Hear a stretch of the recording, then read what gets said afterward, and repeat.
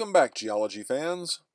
Through the past 3 field trips, on campus, Red Rocks, and now North Table Mountain, we have seen our area go back and forth from E-world to D-world and back again. But now as we come to the top of this mesa, we leave D-world for the last time.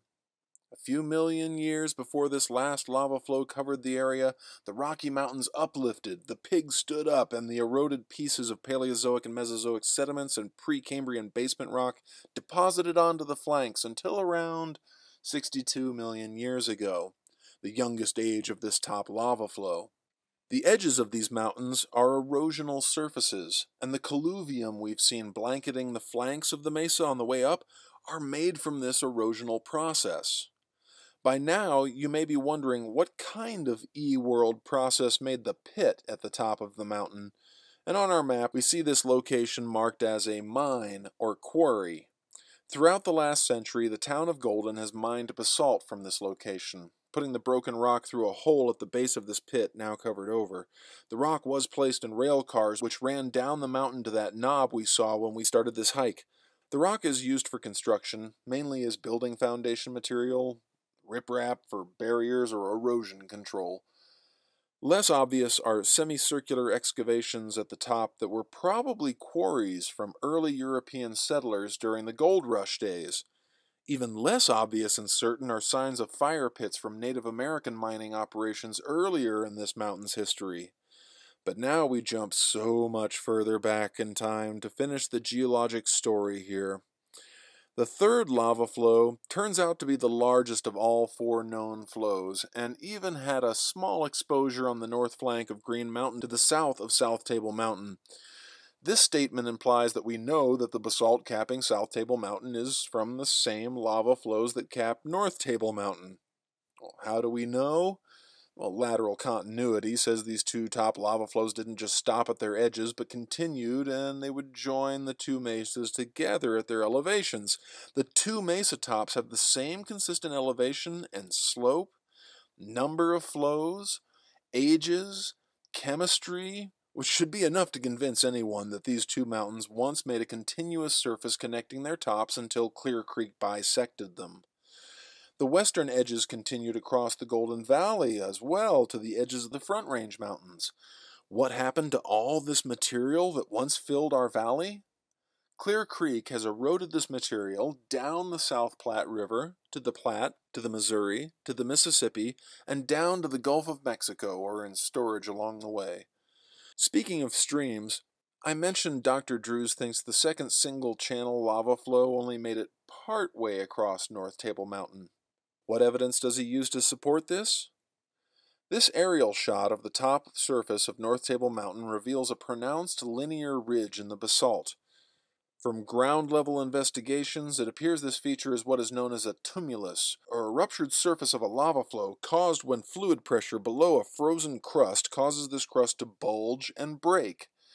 The curvilinear shape of this tumulus suggests that the fluid pressure in this case may have been caused by lava running over a stream and turning its water to steam. Why doesn't the tumulus start at the north end of the mountain? Recall we think that lava flow number 2 that we had to jump off our trail to see took a single stream channel across this mountain but didn't make it all the way across. Where that lava did flow, it filled up the stream valley and reduced this vapor pressure effect. But where that second flow did not reach, the water in the stream was sufficient to burst the rock crust of the subsequent lava flows.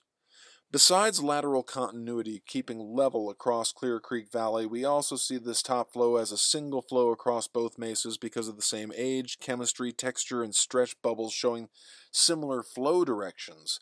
These bubbles and the general slope of the tabletops indicate this flow originated to the north, and a quick journey a couple of kilometers up Highway 93 takes us to the same age, same chemistry, Ralston Dike Complex, which reveals to us this was a combination of fissure and, for these bigger final eruptions, vent eruptions that ran down across the present-day location of Golden and south to Lakewood. To better visualize the surface in this area 62 million years ago, think about the concept of a stream's longitudinal profile. Streams strive to reach an equilibrium between erosion and deposition. As long as the two are different, the stream will cause the surface of the earth to change elevation, but allowed to carve their channels to equilibrium, streams take on this shape, from where they start in the headwaters to the mouth where the stream discharges into a larger body of water or hits its ultimate base level. Looking at Mount Zion, the mountain west of us with the M on it, we see that it has a shoulder on its north flank approaching the canyon that levels out before dropping off. Going up canyon to the next ridge, we see that it too has a shoulder, leveling out towards the canyon, but at a slightly higher elevation. And then there are shoulders behind that, rising higher and higher.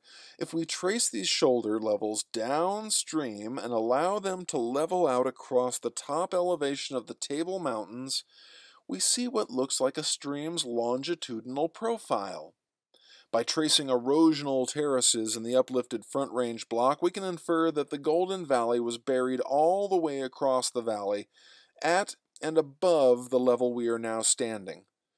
We have hiked up 400 feet, or about 120 meters, from an already elevated point.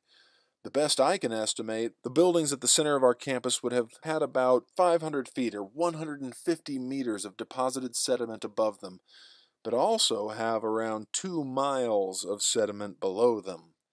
The basement rock is the Idaho Springs gneiss, exposed in the mountains directly to our west, and from this vantage point we can trace out the golden fault which uplifted the Front Range block to our west and dropped the basin block we are on around 2 miles to accommodate all this eroded sediment. Now we see just what an immense volume of rock was removed from this valley and transported downstream, and the effect this has had on our surroundings. The landscape we see around us is a function of differential erosion, as some rocks erode more quickly than others. On the Table Mountains, we get bench and cliff topography, where less resistant rocks make benches of lower slope, and the more resistant layers make cliffs, just as you might see in the erosional Grand Canyon.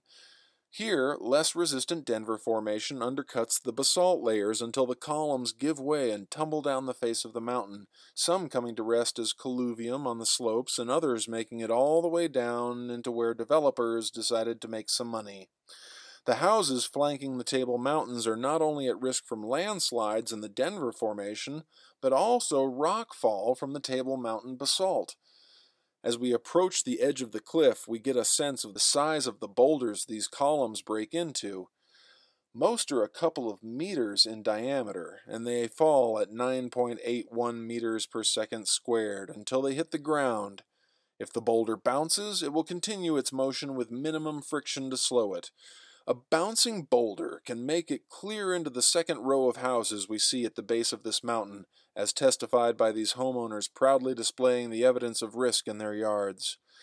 So far, only one house on the side of South Table Mountain has been hit back in the 1970s, and fortunately no one has been injured yet.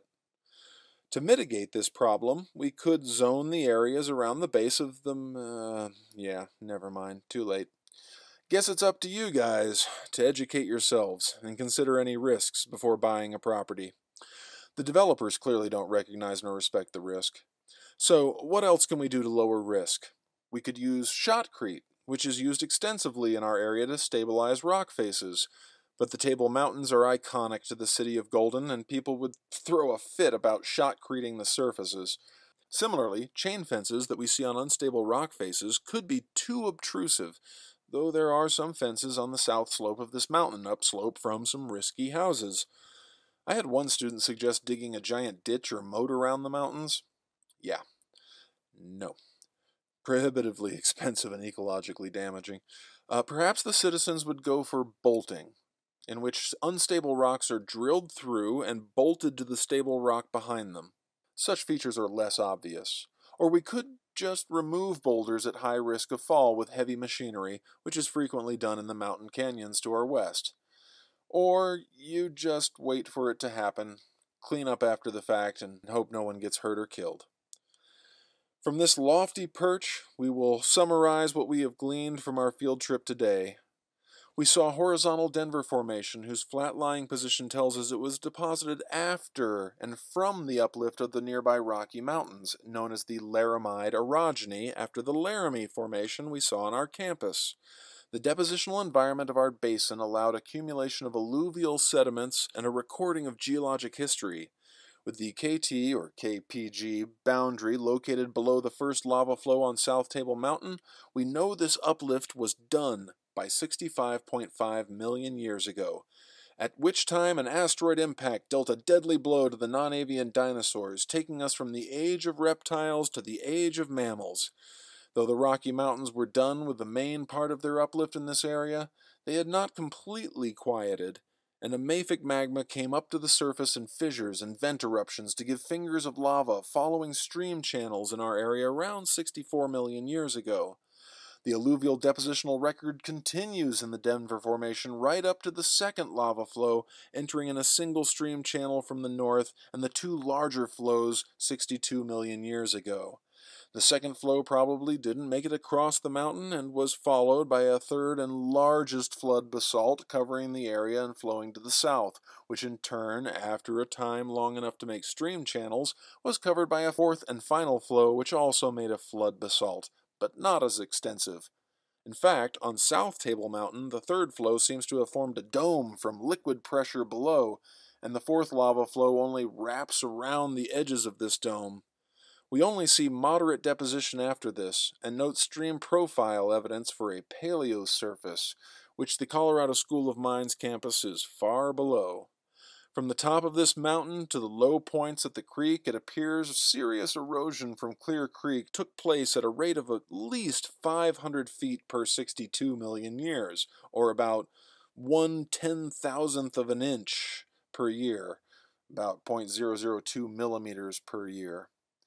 Clear Creek and its tributaries carved this valley out to its present depth, and differential erosion has produced its landscape. A landscape where humans have extracted a variety of resources, found beauty and awe, and contemplated the scope of their existence. I hope some of that has rubbed off on you. Thanks for joining me.